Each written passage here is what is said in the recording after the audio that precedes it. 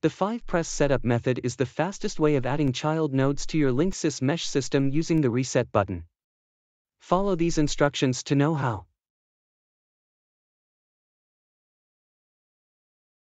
Make sure that your parent node, the node that is connected to the modem directly, is already set up and online.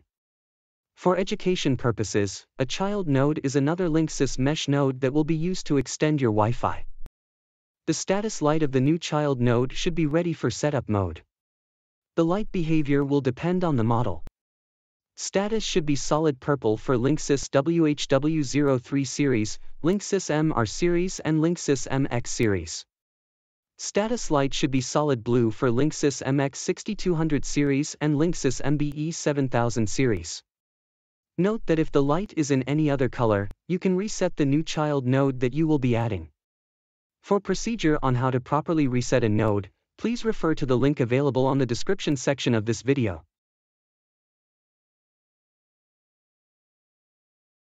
Place the child nodes in the same room as the parent node and at least a foot apart from each other. Next, power on the child node and as mentioned earlier, make sure that the light is in setup mode. It should either be solid blue or solid purple depending on the model. Now, press the reset button on the parent node 5 times within 5 seconds.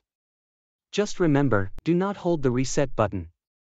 Otherwise you may end up resetting your network. In this example, a Linksys MBE 7000 is shown. If you added more than one child nodes, it will start responding one after the other within a minute. The light on top of every child node will start flashing and then display a sequence of color changes. After 3 minutes, the child nodes should start showing a solid light one after the other. This indicates that they have successfully joined your network. If a node responded with a blinking light but never showed a solid blue light or a solid white light, check the Linksys app to verify if the node is already added to the network by going to Network Administration. If it is, reboot the child node to get the right light color. Once all the child node's lights are solid, you may place them on your preferred locations and rename them to better identify their placements. Great job! You've successfully set up your Linksys child node using the 5-press method. If you need to add additional child nodes, just follow these simple steps again. Thank you for choosing Linksys and see you on our next video.